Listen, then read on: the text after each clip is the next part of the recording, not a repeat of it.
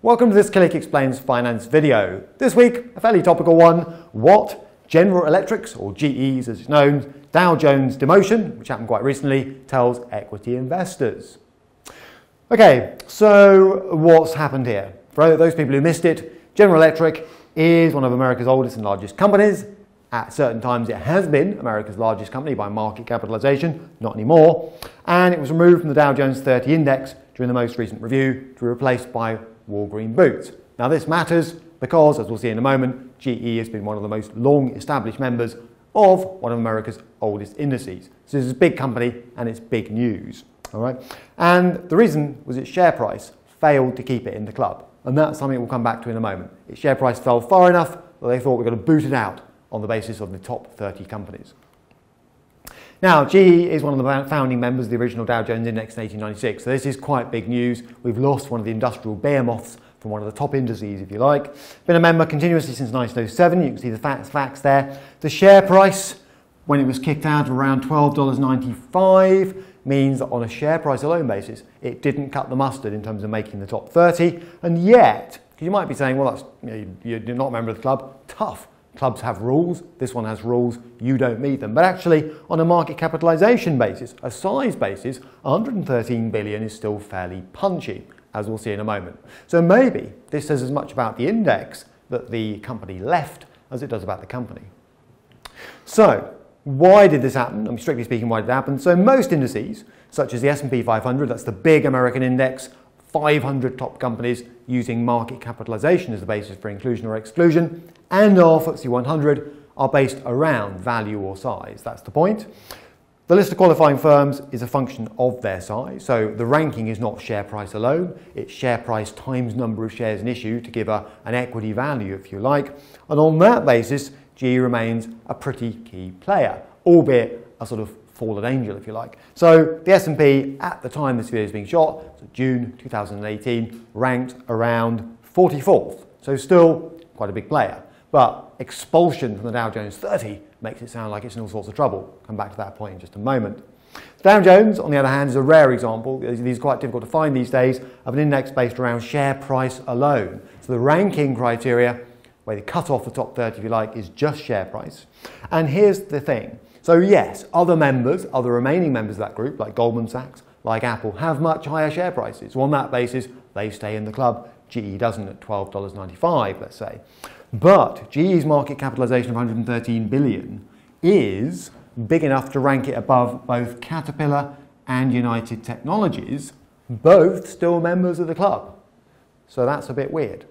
Now, why this matters? Well, essentially, professional investors know this already, or most of them do, so they tend to discount this kind of news. So what I mean by that is institutions don't generally follow the Dow Jones, all right, and there's the stats to prove it on the slide there, because of its structural quirks, which go back to the last century, well, actually the last 2 centuries, if you like, in terms of its construction. So GE only reacted by dropping around 1.5%. Walgreen Boots only rose when it joined this illustrious club by around 4 to 5%. So share price movement surprisingly small, you might say, for such a high profile event. And that's basically because if you look at what tracks these indices, the wall of money tracking indices, you've got around $30 billion tracking the Dow Jones versus, you can just about see it there, one was scribbled over it, 9.9 trillion the S&P 500. So far more money tracks the S&P 500. And that's why the share price didn't react perhaps as much as some people might have expected. So how does that help you? Well, be careful, because for the rest of us, non-institutional investors, we're not pension funds, life insurance companies and so on with armies of analysts and clever people, the Dow Jones is heavily quoted, heavily publicised. It's all over the media. If the market drops, Dow Jones plunges, crashes, falls, you see all that kind of stuff going on. So the danger is that investors place an undue weighting and might even do something silly. So, investors might start bailing out of companies just because they slip out of the top 30 club. And actually you've got to ask the question, how representative is that club of anything at all in some respects? All right, so just be a little bit careful, because the Dow Jones is arguably, one, a little bit out of date in terms of the way it's constructed, using share price, not market capitalization, all right, and it's relatively small. It only looks in a sort of artificial way at the top 30 companies, whereas other indices like the S&P 500, the Wilshire, our FTSE, for example, look at a much broader basket. So, overall conclusions then. On the one hand, yes, GE was booted out because it's not the powerhouse that it used to be. It's not the industrial benchmark, if you like, that it used to be. It's had a number of issues. I mean, you can't discount these. It's had a downturn in demand for gas-fired power plants, oil-field services, and some legacy issues from its insurance arm. Share price taking a battering. Dividend has suffered over the last few years as well. It's a reflection for some people of what America used to be, not so much what it is now.